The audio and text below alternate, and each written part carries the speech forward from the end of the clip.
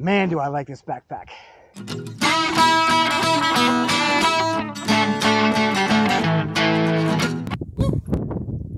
Hey guys, it's Epic, and I'm here doing a post-trail review of the Zpacks Arc Haul Ultra.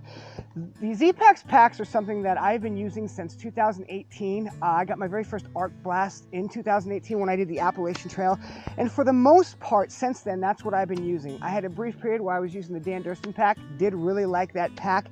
I got that pack after my Arc Blast, my original Arc Blast, finally did have a catastrophic failure, and I wanted to try something different.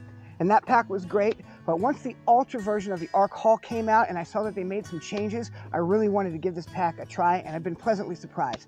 So without further ado, let's get into the company specs.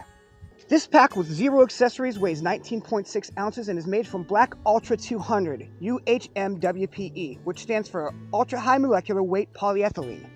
The maximum recommended load for this pack is 40 pounds. This pack features a roll top closure, side pockets that will hold a 1 to 1.5 liter hard water bottle or a 2 liter soft water bottle. The front mesh pocket is available in 2 materials, either Lycra or 3D mesh. The pack also features side compression straps and a single top strap. The shoulder straps provide decent comfort at 3/8 of an inch thick and are 2.75 inches wide. They also have an adjustable sternum strap and daisy chains for attaching accessories. The hip belt itself is also 3/8 of an inch thick and features a daisy chain for accessories. Both the hip belt and the shoulder straps use a 3D mesh on the underside for durability. This gives them a little bit more cushion and a little bit more texture for grip. The base price of this pack is $399, and that's with no accessories added whatsoever, for which there are many. You can get things like a water bottle sleeve, pouches on your belt, pouches on your shoulder straps. There's a stick-on key pouch you can get, a fanny pack that integrates into the backpack hip straps. You can also get side mesh pockets on the side of your backpack, as well as shock cord attachments for things like an ice axe or your trekking poles. For me, I decided that the only accessories I needed were 2 side hip belt pockets, 1 zippered shoulder pocket, and an integrated fanny pack that they refer to as the FUPA, Front Utility Pack Accessory, and that's where I put all of my camera equipment.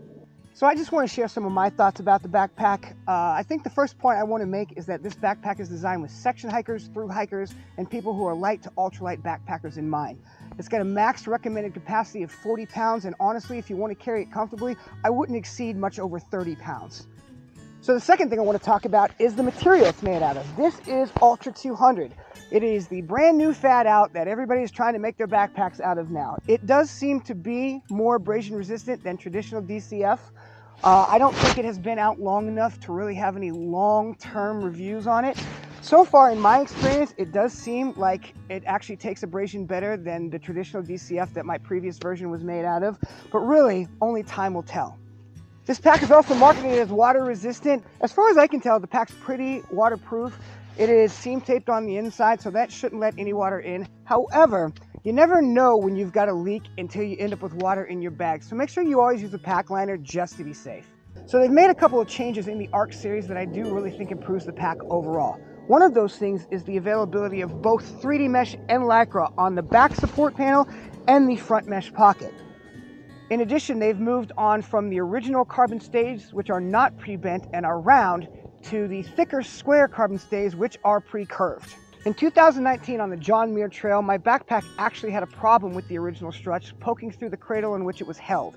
I don't think that's going to be a problem with these brand new square struts, which are actually thicker and the point on the end is broader, making it less likely to tear through the cradle.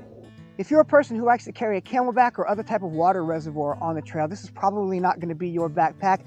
Zpacks has elected to do away with the hydration port on its backpacks. I would say the biggest con to the Zpacks backpacking world is the fact that you have to buy all your accessories separate on an already pretty expensive backpack. At a $400 base price, you can find yourself spending upwards of $500 to $600 if you want your backpack fully loaded. All in all, I think this backpack is a really solid choice for people who want an ultralight pack but also still want frame support and airflow.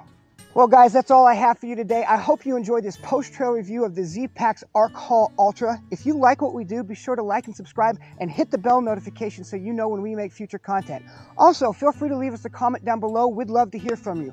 You can also check us out on Instagram, support us on Patreon, and our new website will be coming out soon. Now get off your butts and go play outside.